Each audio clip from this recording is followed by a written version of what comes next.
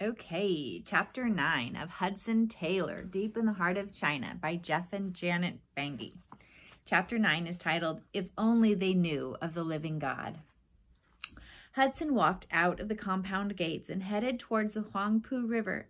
Dr. Lockhart's servant followed him at a distance, but eager as he was to reach the consulate office, Hudson couldn't help stopping along the way. Everything fascinated him. Shanghai was so different from London. Certainly London was busy, but Shanghai seemed so much busier. Even though the city was under siege, everywhere he looked there was activity. By the side of the muddy road was an old man making lanterns from red paper. Two boys were selling brightly colored birds in bamboo cages. Another man was selling oval-shaped green fruit, unlike anything Hudson had seen before. A woman nursing a baby squatted beside a grass mat with cups of cooked rice arranged on it. Anyone who wasn't selling something seemed to be carrying something. As at the dock the day before, men were weaving in and out of the crowd, balancing bamboo poles across their shoulders. One man scurried by with live roosters tied by their feet, dangling from his pole. Another man had embroidered silk pillows tied to his. Young men also went by, pushing wheelbarrows loaded with huge clay pots filled with water. Everywhere was the sound of people talking, laughing, and bartering. The air was also filled with interesting smells. The smell of food cooking in large woks over open fires, of live pigs and chickens and ducks, of the fragrant incense sold by merchants, and of the open sewers that ran alongside the street. The smells hung in the air, at times making Hudson want to breathe deeply to savor them, and at other times causing him to gag. As he walked along, he wondered how he could describe the scene in his next letter to Amelia. The only thing he could think to compare it with was their visit to the great exhibition in London 2 years ago. But how orderly that had been compared to this. Every few yards he stopped to examine something for sale or to peer through a gate, but he was also eager to get the letter of credit from the Chinese Evangelization Society, along with his instructions on where and how to proceed in setting up the mission in Shanghai. He thought the first thing they would want him to do would be to find somewhere permanent to live while he prepared to go into the heart of China. The British consulate loomed in front of him once again. He climbed the steps of the consulate and entered, glancing behind at Dr. Lockhart's servant, who was waiting on the bottom step. How nice it felt to be able to read all the signs and charts and to know he spoke the same language as every other person in the room. There was a line at the mail counter, and Hudson found himself waiting behind a woman in a long hooped dress that pinched in at her waist. Her dress would have been perfectly normal in London, but in Shanghai it looked strangely out of place and impractical for the crowded, muddy streets. Finally, it was Hudson's turn to collect his mail. He said his name clearly and held out his hands, ready for the pile of letters. The clerk handed him only one letter. Hudson immediately recognized the handwriting on the envelope as his mother's. He waited for more letters, but instead of handing him more letters, the clerk said to him, 2 shillings. Please, there is insufficient postage on this letter. You owe the difference. Hudson reached into his jacket pocket and handed 2 shillings to the clerk, who entered the amount in a ledger stamped paid beside it. Still Hudson waited patiently for more letters. The clerk looked puzzled. That's it, sir, he said, before addressing the man standing in line behind him. Hudson moved away from the mail counter with the words, "That's it, sir," ringing in his ears. That wasn't it. There was only one letter. The Bourdons had told him a mail steamer came from England every month. They were much faster at making the trip from England than a sailing ship like the Dumfries. So how could it be that there was only one letter and it wasn't from the Chinese Evangelization Society? Where was their letter of credit? He needed that letter, and he needed it now. What did they expect him to do in China with no money and no instructions on how to proceed? A second thought flashed through his mind. How do I keep the fact that I received no letter of credit from the other missionaries? After only one night at the London Missionary Society compound, Hudson could sense that the other missionaries thought the Chinese Evangelization Society was a joke. What would they think when they found out that the society had left him without money or instructions on what they wanted him to do?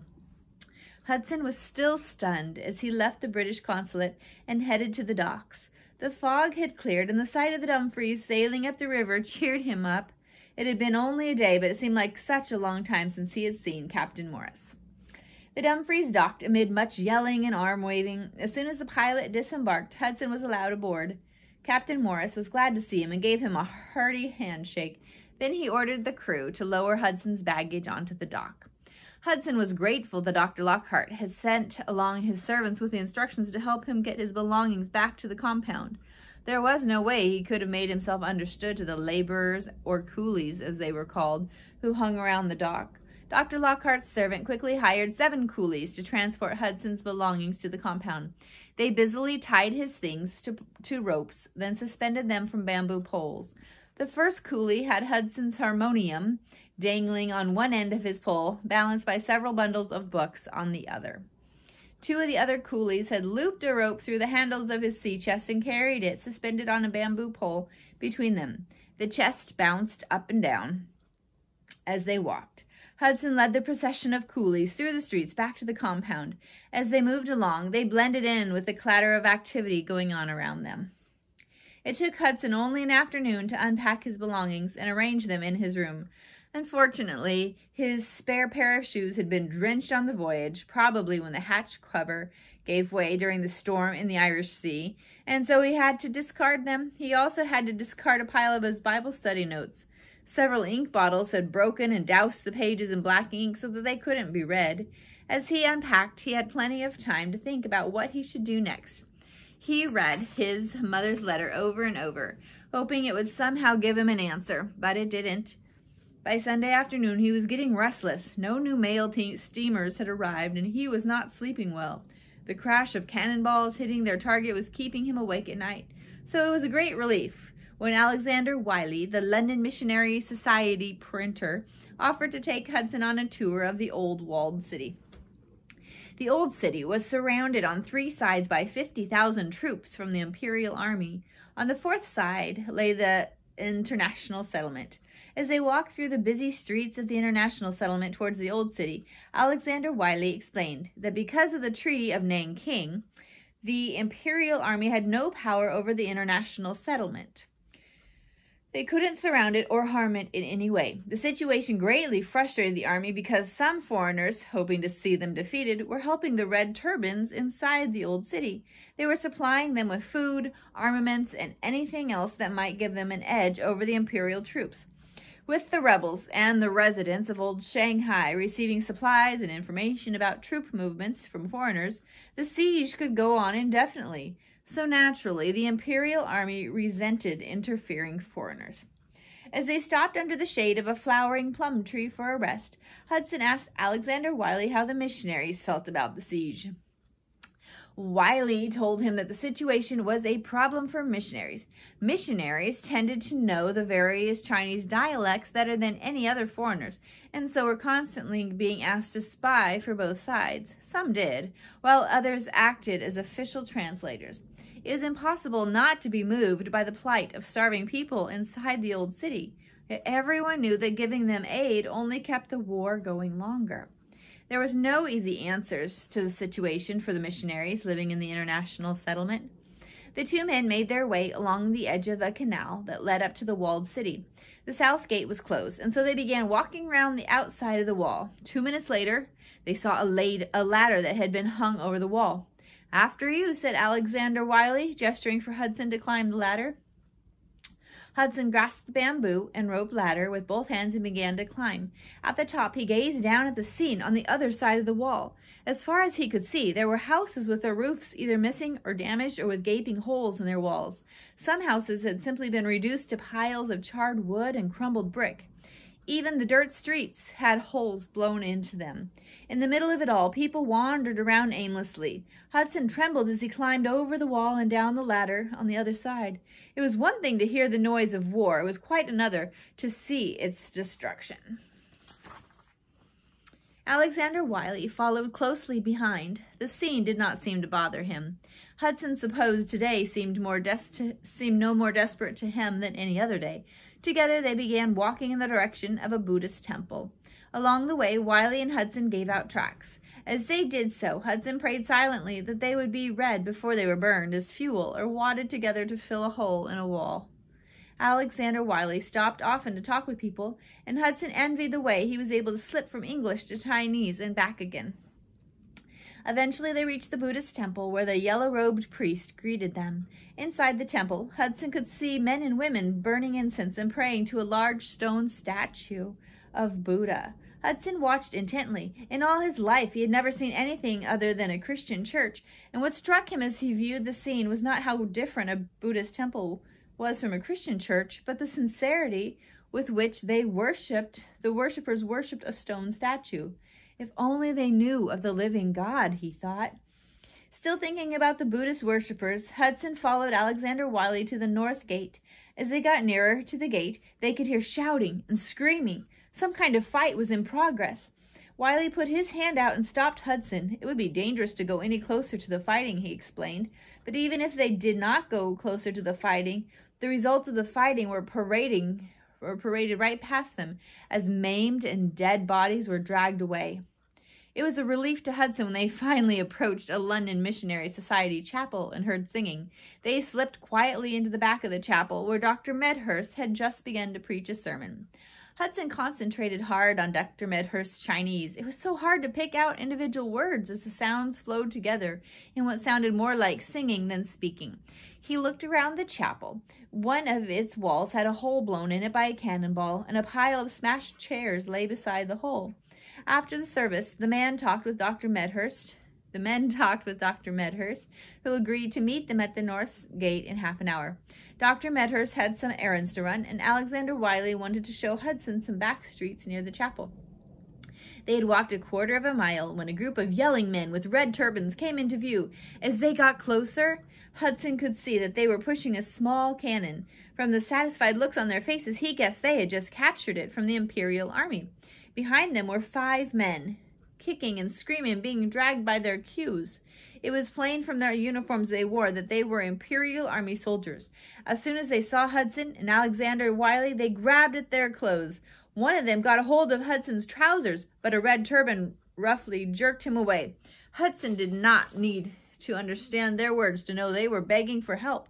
The pleading look in their eyes said it all. The 2 missionaries stood helpless as the group rounded a corner and disappeared from sight. There was nothing they could do for the men in the face of such a mob. Hudson asked Alexander Wiley what would happen to them. Wiley explained that they were captured soldiers on their way to be beheaded. He told Hudson that it was the most feared death a Chinese person could face because they believed that if a person entered the afterlife without a head, he would have to live for eternity without one. That was why it was so hard to get a Chinese person to agree to an amputation, he added. Hudson was still trying to put the picture of the pleading man out of his mind when they found a trail of fresh blood right where they had agreed to meet Dr. Medhurst. Fearing the worst, they followed the trail back to the international settlement. Thankfully, Dr. Medhurst was unhurt, but he had quite a story to tell. While waiting for Hudson and Alexander Wiley, he had begun talking with 2 coolies. He heard cannon fire and so decided it would be best to walk on alone. He had walked about 10 feet when a cannonball whistled overhead and landed right where he had been standing. The 2 coolies had their ankles smashed. Blood flowed from their legs as they were hurried to the hospital, explaining the trail of blood. The only hope of survival for either coolie was to amputate his legs, which they had both refused. All that could be done now was to make them comfortable as they awaited certain death. The missionaries arrived back at the London Missionary Society compound, and Hudson went to his room, sobered by all he had seen. How different it all was from Sunday afternoons in England.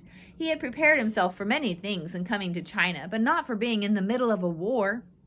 Worst of all, in the midst of all the suffering he had seen, he felt useless.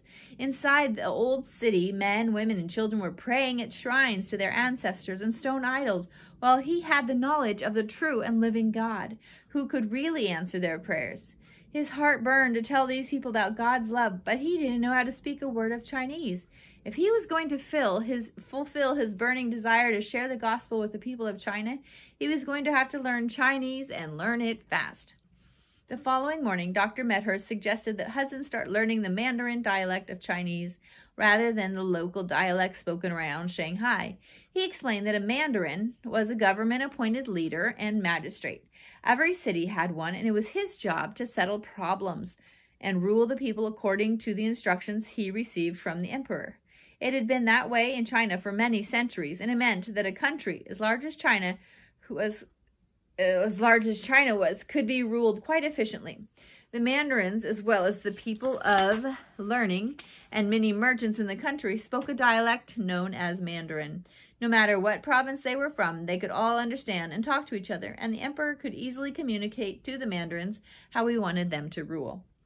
Hudson could see the wisdom of Dr. Medhurst's suggestion. By learning the Mandarin dialect, he would be able to communicate with people wherever he went, even deep in the heart of China. Dr. Medhurst arranged for a tutor to teach Hudson Mandarin, so each morning the tutor and Hudson spent several hours studying the dialect. Hudson proved to be a fast learner, and much to everyone's surprise, it wasn't long before he was going to the market on his own and bartering in Mandarin with the merchants over the price of his purchases. Dr. Medhurst could see a lot of promise in Hudson as a doctor, and since it seemed to him that the Chinese Evangelization Society had no real plan for him, he invited Hudson to continue his medical studies at the London Missionary Society Hospital. Hudson accepted the invitation, and soon his days were divided between learning the Mandarin dialect and caring for patients at the hospital. He was busy, yes, but still not fulfilled. He was in China, but only on the coastal plain. He wanted to be moving inland. But first he needed money and instructions from the Chinese Evangelization Society. Why was it taking them so long? Right.